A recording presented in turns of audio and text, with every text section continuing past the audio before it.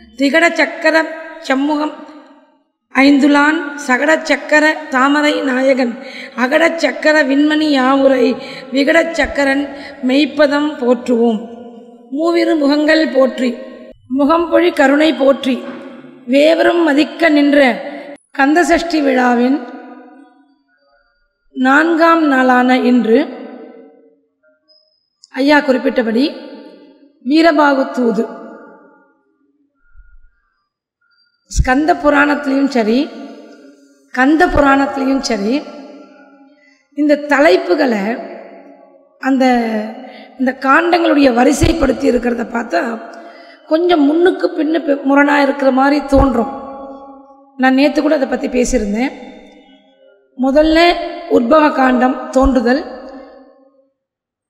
பார்வதி திருவோணம், பார்வதி தேவி அம்மை குழந்தையாக வந்து இமவானுக்கு பிறந்து தவம் செய்து எம்பெருமானை மனம் செய்து கொண்டது. அடுத்து குமாரனுடைய தோற்றம், முருகனுடைய தோற்றம். அதுக்கப்புறமா அசுரர் ஆட்சி. இப்போ வீரபாகு தேவர் தூது. அதுக்கு அடுத்து நாளைக்கு தக்கனுடைய வேள்வி, தக்ஷனுடைய வேள்வி. இதில் கொஞ்சம் முரண்பாடு இருக்கிற மாதிரி தோணும். ஏன்னு கேட்டால் தக்ஷனுடைய வேள்வி முடிஞ்சு அதுக்கப்புறமா தான் பார்வதி தேவி இமவானுக்கு குழந்தையா பிறந்து சிவனை திருமணம் செய்து கொண்டு குமர கடவுள் தோன்றுகிறார்ன்றதெல்லாம் இருக்கு. இதுக்கும் முன்னாடியே சூரபத்மன் பிறந்தாச்சு.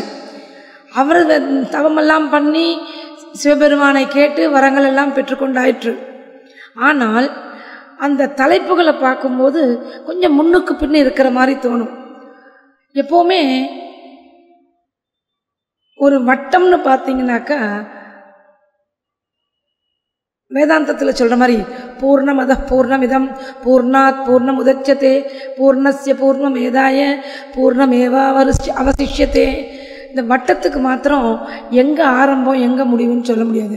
நீங்கள் எந்த இடத்துல கை வச்சு சுற்றினாலும் அதுதான் வட்டத்துக்கு முதல் புள்ளின்னு வச்சுக்கலாம். அந்த மாதிரி இங்கே கந்த புராணத்தில் கச்சியப்ப சிவாச்சாரியாகட்டும் இல்லை வியாசர் ஆகட்டும் அவங்க கொடுத்துருக்கிற தலைப்புகளை முன்னுக்கு பின்னு பார்க்கறதுன்னா திருப்பி திருப்பி மனனம் நிதித்தியாசனம்னு சொல்கிறது மாதிரி மனசுக்குள்ளே திரும்ப திரும்ப சொல்ல சொல்ல சொல்ல எதுவுமே முரண்படாத ஒரு விஷயம். இதுக்கப்புறம் இதுக்கு முன்னாடி இதுக்கப்புறம் திரும்ப இது வரலாம் அப்படிங்கிற அளவுக்கு ஆழ்ந்த சிந்தனையில் பார்க்கும்போது இதில் குழப்பமே வரக்கூடாது. அந்த நிலைக்கு நீங்கள் போகணும் அப்படிங்கிற எண்ணத்தில் தான் இந்த தலைப்புகளை கொஞ்சம் முன்ன பின்ன வச்சுருக்காருன்னு என்னுடைய கருத்து. இன்னைக்கு வீரபாகு தேவர் தூது உண்மையிலேயே ரசிக்கக்கூடிய ஒரு கட்டம் தான்.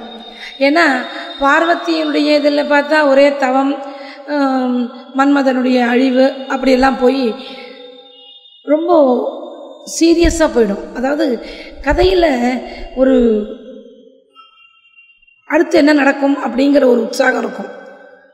குமரக்கடவுள் வரும்போது இந்த பக்தி மேம்பாடாயிடும். அப்படி ஆயிடுது. அசுரர்களுடைய ஆட்சியை பார்க்கும்போது நம்ம ஆச்சரியப்படுவோம். ராட்சசர்கள் இவ்வளோ தவம் பெற்று இவ்வளோ தவம் செஞ்சு இதுக்காக இப்படி பண்ணாங்களான்னு. ஆனால் இந்த வீரபாகு தேவரை பற்றி பார்க்கும்போது உண்மையிலேயே முருகன் பிறந்ததுக்கு பிறகு உமையம்மையின் கால்களில் இருந்த அந்த சலங்கைகளுடைய பிறல்கள், அந்த முத்துக்கள் தான் அந்த நவ சக்திகளாக அதுலேருந்து வந்த நவ வீரர்கள்னு நம்ம பார்த்தோம். அப்போ அவங்களுக்கும் எம்பெருமானுடைய அருளும் அம்மையினுடைய அருளும் கெட்டி அவரே வாழும் கொடுத்து ஆசீர்வாதம் பண்ணியிருக்கார். 9 பேரில் இந்த வீரபாகு தேவருக்கு ரொம்ப ஒரு முக்கியத்துவம் உண்டு. ஏன்னா அவர் முருகனை பக்கத்திலே வச்சுட்டு, முருகனும் அவரை பக்கத்திலே வச்சுக்கிட்டு. நான் இந்த வீரபாகு தேவர் தூது பார்க்கும்போது என்னையுமே அறியாமல் ராமாயணத்துக்கு போயிடுவேன். எத்தனை தடவை படித்தாலும் அது படிக்கும் போதெல்லாம் அந்த ஹனுமான் இங்கே வீரபாகு தேவர் அப்படின்ற மாதிரி தோணும். ஏன்னா அங்கேயுமே முதல்ல ராவணனுக்கு புத்தி சொல்கிறதுக்கு அனுப்பினாங்க அப்படின்னு. இங்கே கூட செந்திலாண்டவன் திருச்செந்தூருக்கு வந்துட்டார். முருகதேவர் முருகன் அங்கே இருக்கார். ஆனால் படையெடுத்து போய் சூரபன்மனை அழிச்சிடலாமா? அழிக்கலாம். இங்கே காளிதாசனுடைய ரகுவம்சத்தில் அந்த ரகு வம்ச ராஜாக்களை பற்றி சொல்லும்போது, திலீபனை பற்றி சொல்லும்போது, ஞானே மௌனம் க்ஷமா சக்தியா தியாகே ஸ்லாகா விபர்யயா குணானுபந்தித்வாத் தஸ்யச பிரசவா இவ அப்படின்னு திலீபனை வர்ணிக்கிறாரு காளிதாசன். அறிவு மிகுதியினால, ஞானத்தினால மனிதன் என்ன ஆயிடுறான்? அமைதியாயிடுறான். இந்த குறைகுடம் கூத்தாடம்ங்கிறது ரொம்ப சரியான வார்த்தை. அரையும் குறையுமே ஏதாவது படிச்சிட்டோம்னாக்கா 4 பேரில் நம்மளுக்கு தெரிஞ்சதெல்லாம் காட்டிக்கணும் அப்படிங்கிற ஒரு ஆர்வம் இருக்கும். ஆனால் ஞானே மௌனம், நிறைய அறிவு இருந்ததுன்னா, அந்த ஞானம் இருந்தால் அவங்கள பார்த்தா ரொம்ப அமைதியாக இருப்பாங்க. இவங்கள்ட்ட இத்தனை விஷயம் இருக்குதா அப்படின்னு நம்ம யோசிக்கணும், மலப்பாக இருக்கும். அடுத்தது சக்தி.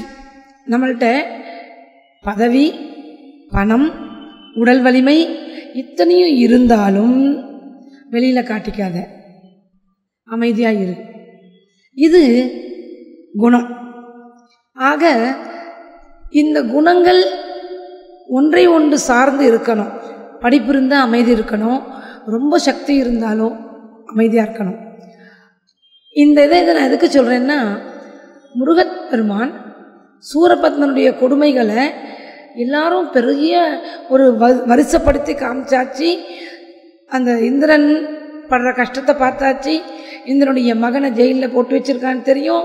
இத்தனைக்கும் பிறகும் சூரபத்மனை ஏற்கனவே நேராக நான் போகிறேன், அடித்தேன், வெட்டினேன், குத்தினேன்னு பண்ணாமல் நீ அவன்கிட்ட போய் இன்னொரு தடவை அவனுக்கு ஒரு தடவை எடுத்து சொல்லு. ஒருவேளை ஏதோ கிரக கோளாறு, கொஞ்சம் தப்பு பண்ணிட்டானோ என்னவோ, திருந்துக்கிறதுக்கு நம்ம ஒரு அவகாசம் கொடுப்போம் அப்படின்னு அந்த பெருமானுடைய கருணை, அது சக்தி இருக்கிற இடத்துல அந்த கருணை இருக்குது அப்படிங்கிறது. ஆக எம்பெருமான் யாரையாவது அனுப்பி சூரபத்மனுக்கு தான் செய்கிற தவறுகளை உணர்த்தி திருந்துவதற்கு ஒரு ஒரு ஒரு சந்தர்ப்பத்தை கொடுப்போம் அப்படின்னு நினைக்கும்போது யாரை அனுப்புறது அப்படின்னு யோசிக்கிறத பிரம்மதேவன் சொல்கிறார். அந்த வீரமகேந்திரபுரிக்கு போய் மீண்டு வரக்கூடிய தகுதியும் திறமையும் உள்ளவன் ஒருவனே வீரபாகு தேவர் அப்படின்னு. எம்பெருமான் உடனே அவரை பார்த்தார். இவரும் அவரை பார்த்த உடனே நம்ம என்ன பண்ணணும்? வேற வார்த்தையே கிடையாது. அதாவது நல்ல தலைவனுடைய தகுதி என்ன அப்படின்னு கேட்டாக்கா, வாய் பேசக்கூடாது, குறிப்பறிந்து செய்யக்கூடிய மக்கள், நண்பர்களாக இருக்கட்டும், வேலைக்காரங்களாக இருக்கட்டும், யாராக இருந்தாலும் இதை செய்யின்னு அவர் சொல்லக்கூடாது. அவர் நினைக்கும் போது இவர் முடிச்சிடணும். அது ஒரு நல்ல லீடருக்கு, தலைவனுக்கு உரிய தகுதின்னு சாஸ்திரங்களை சொல்லியிருக்கு. முருகன் வீரபாகு தேவர் அப்படி பார்த்தார். பார்த்த உடனே ஆவதோர் காலை எந்தை ஆறிரு தடந்தோல் வாழ்க, மூவிரு வதனம் வாழ்க, முழுதரு விழிகள் வாழ்க, தூ உடை நெடுவேல் வாழ்க, தொல்படை பிறவும் வாழ்க, தேவர்கள் தேவன் சேயோன் திருவடி வாழ்க அப்படின்னு முருகனுக்கு ஒரு பெரிய போற்றி பாடி, ஐயா நான் போய் பார்த்துட்டு வரேன் அப்படின்னு கிளம்பிட்டார். கிளம்பி போனவர் ஏற்கனவே நம்ம நேற்று பார்த்த மாதிரி வீரமகேந்திரபுரத்துக்கு 8 திக்கிலையும் 8 விதமான நகரங்கள், ஏமாபுரம், இலங்கைபுரம்னு எல்லாம் நம்ம பார்த்துருக்கோம். அதே மாதிரி சூரபத்மனுடைய கோட்டைக்கு, அந்த வீரமகேந்திரபுரத்துக்கு போகிறதுக்கு முன்னாடியே வீரபாகு தேவர், இவருக்கு தெரியும் அந்த நகரத்தினுடைய அமைப்பு எங்கெல்லாம் எப்படியெல்லாம் இருக்குது, யாரெல்லாம் இருக்காங்க அப்படின்னு தெரிஞ்சு போகிறவர். ஆகையினால முதல்ல என்ன பண்ணார்? வடதிசை வாயில், அங்கே கோரன் அகோரன் அப்படின்ற 2 வீரர்கள் படையோடு இருந்தாங்க. அவங்கள முதல்ல வீழ்த்தினார். அதுக்கப்புறமா கீழ்த்திசைக்கு வந்தார். அங்கே மேதிக்கண்ணன், வீரபானு அப்படிங்கிற 2 வீரர்கள், அவர்களை போரிட்டு கொன்றார். அடுத்து கஜமுகாசுரனோட போர் செய்ய ஆரம்பித்தார். கஜமுகாசுரன் சூரபத்மனுடைய தம்பி. சூரபத்மனுக்கு உடைய எல்லா வீரங்களும் மாயைகளும் எல்லாம் இவர்கிட்டையும் இருக்குது. இவரோட இங்கே உட்காந்து நம்ம சண்டை போட்டு இங்கே நேரத்தை வீண் பண்ணுறதை விட சும்மா இவனுக்கும் ஒரு திருப்தி, நான் இவனோட மோதிட்டேன், அவனுக்கும் ஒரு சந்தோஷம் இருக்கட்டும், அவனுக்கு சந்தோஷத்தை கொடுக்கறதுக்காக இவர் அவனோட கொஞ்ச நேரம் விளையாடிட்டு சண்டை போட்டு வீரமகேந்திரபுரிக்கு உள்ளே போகிறார். கீழ்திசை திருப்பியும் வந்து அந்த மாநகரத்தின் வளங்களை பார்க்கிறார். ஐயா சொன்ன மாதிரி 1000-10,000 கோடினா அளவில் 1000 விழி, 1000 செவிகள், 1000 புந்தி கொண்டு உளார் அல்லது இவ் அகன் சீர் 1000 யுகம் கண்டு தேர்ந்து உரைப்பினும் அடங்கா. என்ன சொல்றார்? 1000-10,000 கோடினா அந்த வீரமகேந்திரபுரியை பார்க்கறதுக்கு எத்தனை வேணும்? 1000 விழி. அதை பற்றி பெருமை பேசுறதுக்கு 1000-10,000 கோடி. ஏன்னா கண்ணால் பார்க்கறதுன்னு போது நம்மளுக்கு மாத்திரம்தான் தெரியும்.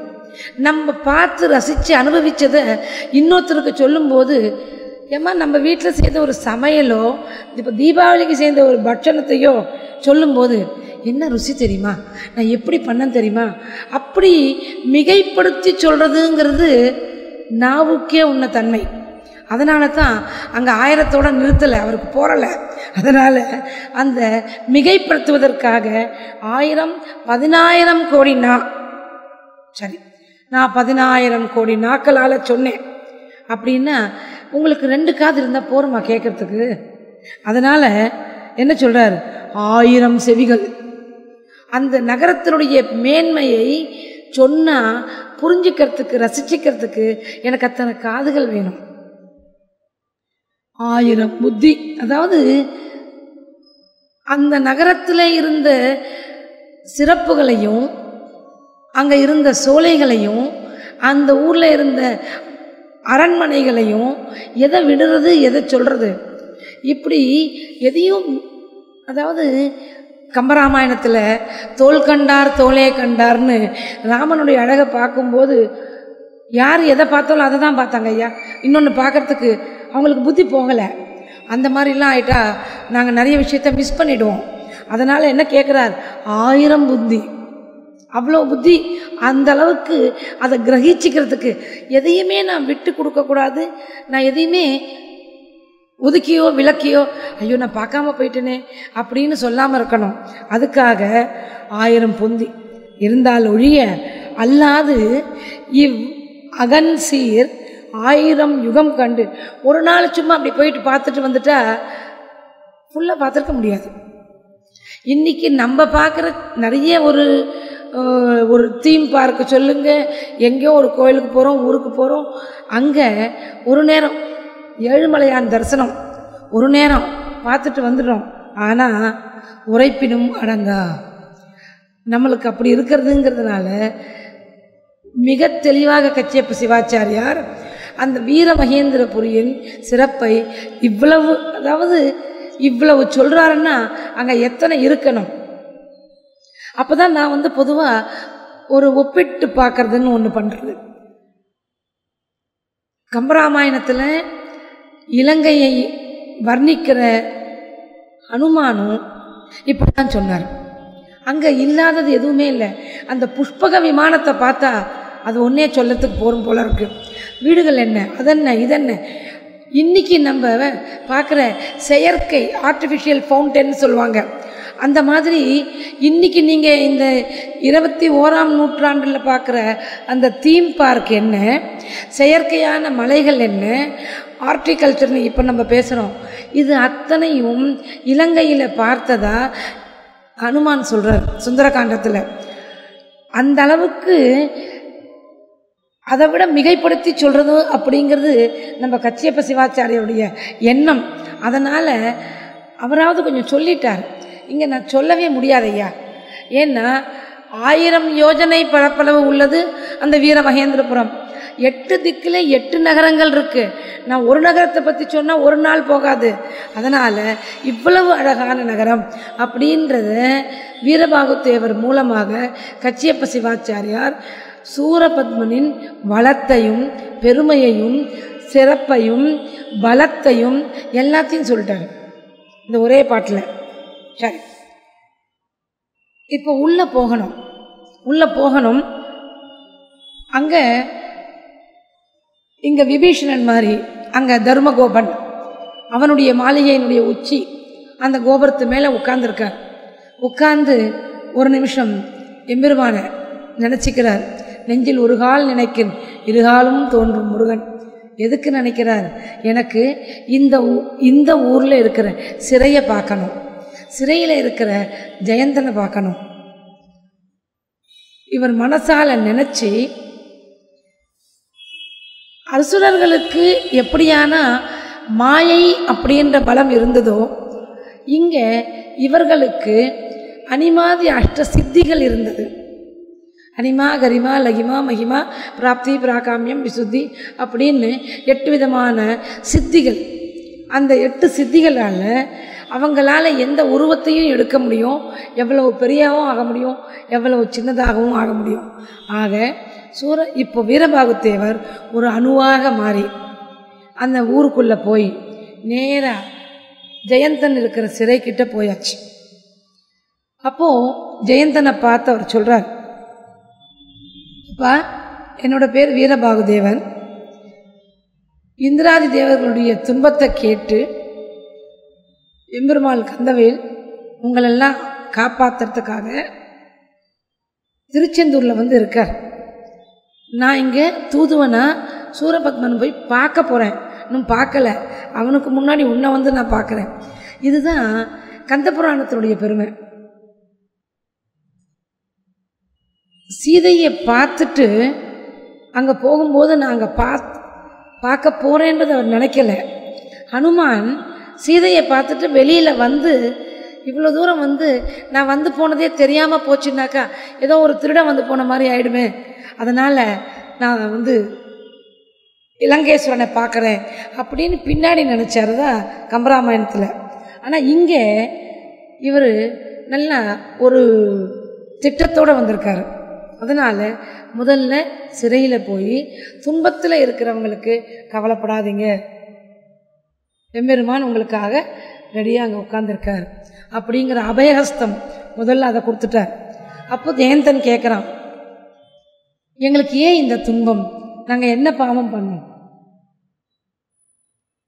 பார்வதி திருமணத்தில் அன்னைக்கு ஆரம்பித்தது தான் திரும்பவும் தொடருது. என்னது? சிவனிந்தை. சிவனிந்தை பண்ணதுனால தட்சன் அழிஞ்சான். அந்த தட்சனுடைய பொண்ணா நான் இருந்ததுனால எனக்கு அந்த கெட்ட பேர், நான் இந்த பேரை போக்கிக்கிறதுக்காக நான் போயிட்டு வரேன், சிவனிந்தை வேண்டாம். பார்வதியினுடைய தபஸை பார்க்கறதுக்கு வந்த சிவபெருமானே தன்னை பற்றி தானே குறைவாக சொன்ன போது சிவனிந்தை சொல்கிறேன், நீ நிற்கிற இடத்துல நான் நிற்க மாட்டேன் அப்படின்னு சொன்னான். இங்கே திரும்பவும் வீரபாகு தேவர் அதையே குறிப்பிடுறாரு. அப்பா நீங்கள்லாம் அன்னைக்கு தக்ஷ யாகத்தில் சிவனை விலக்கி தக்ஷன் செய்த யாகத்துக்கு போயிருக்கக்கூடாது. நீங்களும் முனிவர்களும் அங்கே போனீங்க, அங்கே இருந்தீங்க. அந்த பாவம் உங்களுக்கு இன்றைக்கி இந்த தண்டனையாக இருக்குது அப்படிங்கிறத சொல்லி விளக்கி விட்டு கவலைப்படாதீங்க, நான் இப்போ உடனே சூரபத்மனை போய் பார்க்குறேன். அங்கேருந்து திரும்ப நான் ஊருக்கு போய் நாளைக்கு முருகப்பெருமான் படையோடு 10 நாள், இந்த 10 நாளுங்கிற கணக்கு நான் கொஞ்சம் யோசிக்கிறேன். எனக்கு இன்னும் அது விளங்கலை, என்றைக்காவது ஒரு நாள் விளங்கும்னு நான் நினைக்கிறேன். ராமாயணத்துலேயும் 10 நாள், இங்கேயும் 10 நாள், மகிஷாசுரவதம் நிசும்பவதம் தேவி பாகவதத்துலேயும் 10 நாள். இந்த 10ங்கிறதுக்கு ஏதோ ஒரு முக்கியத்துவம் கொடுத்து வச்சுருக்குறாங்க. அவன் அருளாலே தெளிவும் பிறக்கும்னு நினைக்கிறேன். அதை பற்றி ஒரு ஆராய்ச்சி இருக்குது, பாக்கியில் அது பண்ணுவோம். ஆக 10 நாளில் எம்பெருமான் முருகப்பெருமான் அந்த சூரபத்மனை கொன்று உங்களை சிறை மீட்பார் அப்படிங்கிறத முதல்ல சொல்லிட்டார். சொல்லிட்டு இவரே சொல்லிட்டார் தீர்மானமாக. சூரபத்மனை பார்க்கறதுக்கு வந்தாச்சு. சூரபத்மனை அவர் பார்க்கும்போது என்ன அங்கே இந்த ஒப்பு நான் எதுக்காக சொல்கிறேன் அப்படின்னு கேட்டாக்கா, புராணம் இதிகாசம் வெவ்வேறு விஷயம் அல்ல. புராணங்களையும் இதிகாசத்துலேயும் இருப்பது வாழ்க்கை தத்துவம். எங்கே எப்படி நடந்துக்கணுங்கிறது இருக்குது. ஒவ்வொரு இடத்துல ஒவ்வொரு விதமாக சொல்கிறாங்க. நம்ம அங்கே சொன்னதை இங்கே மறந்துட வேண்டாம், மறக்கக்கூடாது அப்படிங்கிறதுக்காக நான் இங்கே சொல்கிறேன். அவர் சொன்னார், ஐயா நான் உன்னை பார்த்தது என்னுடைய தலைவனான முருகப்பெருமான் எனக்கு இட்ட கட்டளையை நிறைவேற்ற. என்னுடைய தலைவன் உன்னிடம் தூது சொல்ல இந்த விஷயத்தை சொல்லியிருக்கார். என்னது? இந்திராதி தேவர்களுக்கு அவர்களுடைய சிறப்பு, அவர்களுடைய மேன்மை, அதை அவங்களுக்கு திருப்பி கொடுத்துடு. ஜெயந்தனை சிறை மீட்டுவிடு. மற்ற தேவர்கள் யாரெல்லாம் இருக்காங்களோ சிறையில் எல்லாத்தையும் நீ விடுத்து விடு, சிறையிலேருந்து விட்டுடு. இதனால் உனக்கு நல்லது. நீ எத்தனை நாள் வாழணும்னு நினைக்கிறியோ நீ வாழலாம். இதுதான் என்னுடைய தலைவர் உனக்கு இட்ட செய்தி. விநாசகாலே விபரீத புத்தி. கேட்கல, ஒரு கோபம் வருது. 1008 அண்டங்கள், 108 யுகங்கள் ஆட்சி புரிந்து வரும் தனி ஒருவனான எனக்கு புத்தி சொல்றதுக்கு நேற்று பிறந்த பையன் அவனா? அவன் புத்தி சொல்லி நான் கேட்கணுமா அப்படின்னு சொல்றாரு. அப்போ வீரபாகு தேவர் சொல்றார், முன்னவருக்கு முன்னாகுவோன் தமக்கு முற்பட்டு தன்னை நேரில்லாத ஈசனாம் தனிப்பெயர் தாங்கி இன்னுயிருக்கு உயிராய் அருவுருவமாய் எவர்க்கும் அன்னை தாதாய் இருந்திடும் பரமனே அவன் கான். கிளியரா சொல்லிட்டார். கந்தனே ஈசன், ஈசனே கந்தன், முன்னவருக்கு முன்னவன், அவனுக்கு ஆதி அந்தம் இல்லாதவன், தன்னை நேரில்லாத ஈசன், ஒப்பற்றவன், தனிப்பெயர் தாங்கி இன்னுயிருக்கு உயிராய் அருவமாய் உருவமாய் அங்கெங்கனாதபடி இங்கும் ஆனந்த ஜோதியாய் நிற்பவன். அப்படிப்பட்ட எல்லாருக்கும் அன்னையாகவும் தந்தையாகவும் விளங்கும் அந்த பரமனே இந்த முருகன். ஈசனே அவன் ஆடலால் மதலையாயினன்கான் ஆசிலால் அவன் அருமுகத்துண்மையால் அறி நீ பேசில் ஆங்கவன் பரனொடு பேதகன் அல்லன் தேசு லாவகன் மணியிடை கதிர் வருகிறார் போல். சூரியனை மாதிரி வர்றான். அவன் யார்? பரனோடு பேதகன் அல்லன், பரமசிவனுக்கு வேறானவன் அல்லன். அருமுகத்து உண்மையால் அதை நீ அறி. 6 முகங்களோட. அவராவது ஊருக்கு வெளியில் 5 முகத்தில் தான் காண்பிக்கிறார். ஏன்னா அதோ முகம்ங்கிறது தியானத்தில் மாத்திரமே பார்க்கறது. இவர் அப்படி கிடையாதப்பா.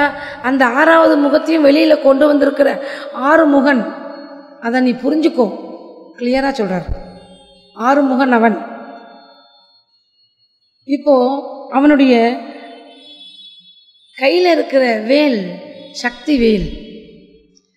இப்போ நான் சொன்ன வார்த்தைகளை நீ புரிஞ்சுண்டு கொஞ்சமாவது யோசித்து உன்னுடைய தவறுகளை நினைத்து மனம் வருந்தி திருந்தினால் மன்னிப்பு உண்டு.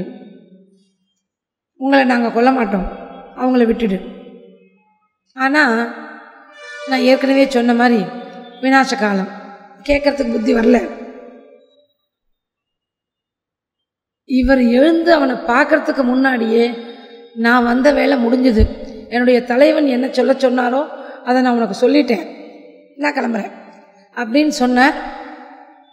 அவருடைய சிம்மாசனம் உடனே பறந்தது, ஆகாயத்துக்கு போச்சு. எங்கே போச்சுன்னே தெரியாது, மறைஞ்சு போச்சு. வீரபாகு தேவர் உள்ளே வந்ததை சொன்னார். எப்படி மறைஞ்சார்னு கேட்டால் அப்படியே காற்றில் மறைந்து போயிட்டாராம். ஆச்சு. வீரபாகு தேவர் மறைந்த பிறகு சூரபத்மனுடைய ஒற்றர்கள் வேகமாக வராங்க உள்ள. அரசே, நாங்கள் திருச்செந்தூருக்கு போனோம். அங்கே பாலகன் ஒருவன் இருக்கான். அவன் கையில் வேல் இருக்குது, பூதகணங்கள் இருக்கின்றன, ஆயுதங்களுடன் கூடிய படை இருக்கிறது. ஆக அவன் அங்கிருந்து இங்கு நம் நகர் நோக்கி வந்து படையெடுப்பது நிச்சயம், திண்ணம், இது உறுதி. ஆக இதற்கு மாறாக நீங்கள் என்ன செய்யணும்னு ஏன்னா இவங்க ஒற்றர்கள், அதனால் நீங்கள் என்ன நினைக்கிறீங்களோ செய்யுங்க அப்படின்னு அவங்க சொல்லிட்டாங்க. இப்போ சிங்கமுகாசுரன் அங்கே விபீஷணன் சொன்ன வார்த்தை, கும்பகர்ணன் சொன்ன வார்த்தை, அந்த ரெண்டுமே சேர்ந்து இங்கே ஒரே ஆள் சிங்கமுகாசுரன். ஏன்னா தாரகாசுரன் ஏற்கனவே காணாம போயிட்டார். இப்போது சிங்கமுகாசுரன் சொல்கிறான், அண்ணா நீங்கள் செய்கிற தவறுகளை தயவு செய்து ஒரு தடவை யோசித்து பாருங்கள். தவறு செஞ்சிட்டோம், முடிஞ்சு போச்சு. ஆனால் நமக்கு எம்பெருமான் கொடுத்த வரங்களை யோசித்து பாருங்கள். நமக்கு கொடுத்த கெடு 108 யுகங்கள்னு சொல்லியிருக்கார். நீங்கள் கேலண்டர்லாம் எடுத்து பார்த்து முடிச்சுக்கோங்க. நாள் நெருங்க ஆரம்பிச்சிருக்கு. ஆகையினால வந்திருக்கிறவன் யாரோ பெரியவன் இவர் சொல்கிறார். நான் சொல்கிறத கேளுங்க. கேட்கல, கோச்சிக்கிட்டார். உடனே பார்த்தார், இல்லைப்பா இங்கே கும்பகர்ணன் மாதிரி கும்பகர்ணனை எழுப்பி படாத பாடுபட்டு எழுப்பி சண்டைக்கு போ அப்படின்னாரு. பாவம், அவனுக்கு எதுவுமே தெரியாது. ஆனால் ஒன்றே ஒன்று தெரிஞ்சுது. ஏன்னா அங்கே சொல்லிட்டான், ராவணாசுரன் இந்த மாதிரி சீதையை நான் கடத்தி கொண்டு வைத்திருக்கிறேன், மாற்றான் மனைவியை, அவன் வந்திருக்கிறான் அப்படிங்கிற விஷயத்தை பாவம் சொல்லிட்டார். அந்த விஷயத்தை கேட்ட மாத்திரத்திலேயே, அண்ணா நீங்கள் செஞ்சது தப்பு, ஆனால் செஞ்சோற்று கடன், இத்தனை நாள் ஒரு வேலையும் பண்ணாமல் நான் தூங்கினதுக்கு, எனக்கு ஒரு இடமும் கொடுத்து பசிக்கிற நேரம் சாப்பாடும் போட்டதுக்கு இந்த உயிரை உனக்காக ஒழிவேன். அங்கே சொன்னது கும்பகர்ணன். இங்கே கஜமுகாசுரன் விபீஷணனை மாதிரி அறிவுரை சொன்னான், அவர் கேட்கல. கும்பகர்ணன் மாதிரி, ஐயா உங்கள் வார்த்தை கட்டுப்பட்டு உங்களுக்காக நான் போர் புரிய போகிறேன், ஒரே சந்தோஷம் இருக்கு, அது கரெக்ட், போயிட்டு வா அப்படின்னு பெருமையாக அனுப்பிட்டார். இதில் ஒரு முக்கியமான விஷயம், யுத்த காண்டம் அப்படிங்கிறது தான் அந்த காண்டம் வரிசையில் பார்க்கும்போது இருக்குது. அங்கேயாவது ராவணன் அழிந்தது ஒரு கோலாகலமாக சொன்னாங்க. இங்கே இவர் அழியலையே, வேலும் மயிலுமாக மாறிவிட்டார். ஆகையினால இங்கே தனியாக சூரபத்மனுக்கு இந்த யுத்த காண்டம் 10 நாள் அப்படிங்கிறது ராமாயணத்தில் உபன்யாசம் சொல்லும்போது யுத்த காண்டத்தை ரொம்ப பெருமையாக ஒரு நாள் ஃபுல்லாக ஏன்னா 7 காண்டங்களுக்கும் சொல்லும்போது பாலகாண்டம் அயோத்தியா காண்டம்னு சொல்லும்போம். ஆனால் இங்கே இந்த 10 நாள் யுத்தத்தை தனியாக ஒரு மிகைப்படுத்தியோ இல்லை இருக்கிறது இருக்க மாதிரியாவோ கூட ரொம்ப வெளிப்படுத்தி சொன்ன மாதிரியாக எனக்கு தெரியல. ஏன்னா 10 நாள் யுத்தத்தை இவரே 6 நாளில் முடிச்சிருக்காரு.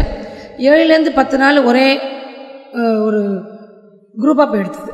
அப்படின்னா முதல் நாள் பானுகோபன் வந்தான், தோல்வி, திரும்பி போயிட்டான். 2வது நாள் சூரபத்மனே வந்தான், தோல்வி, திரும்பி போயிட்டான். 3வது நாள்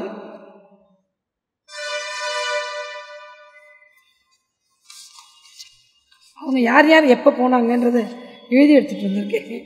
ஏன்னா அதில் ஒரு சுவாரஸ்யம் இருக்குது. முதல் 3 நாளில்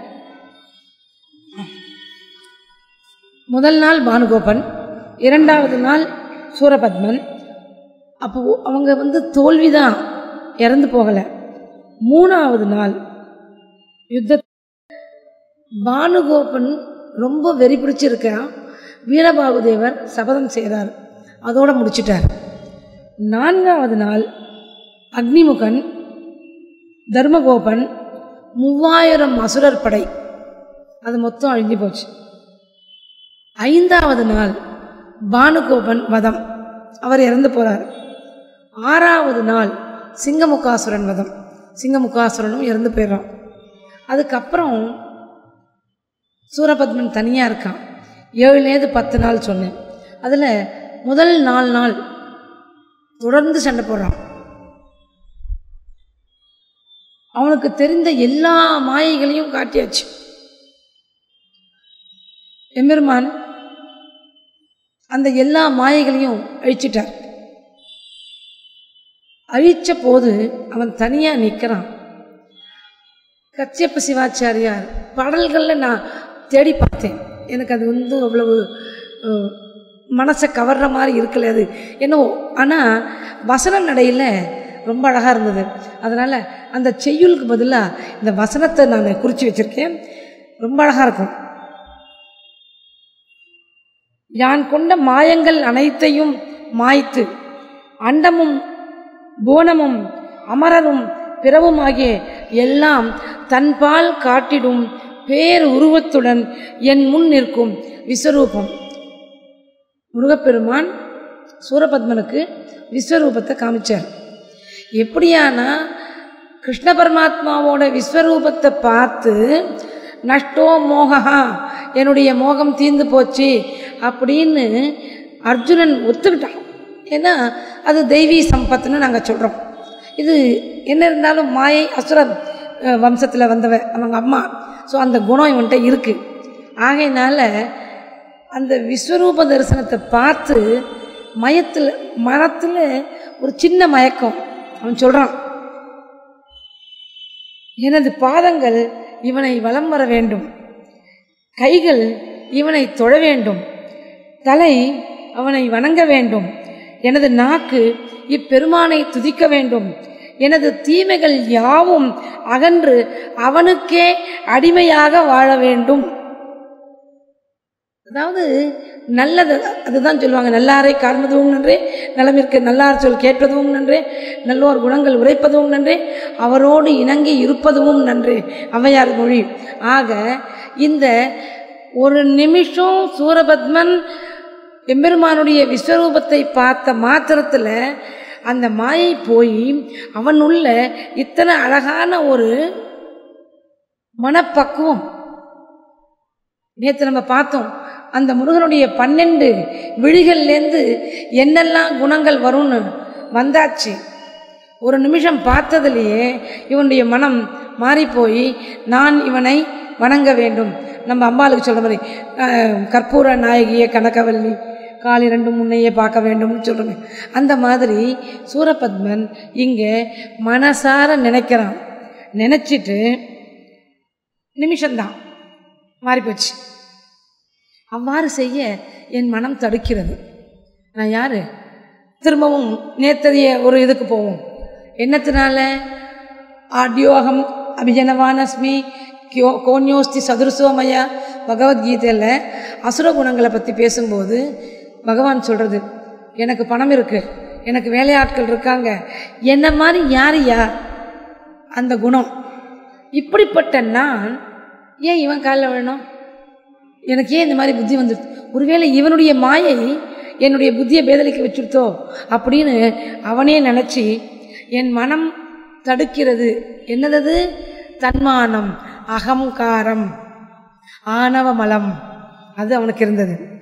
ஆக இப்படி இந்த மயக்கத்தை எனக்கு கொடுக்குற இந்த சிறு பிள்ளை, இவனை நான் அப்புறமா பார்த்துக்கிறேன்.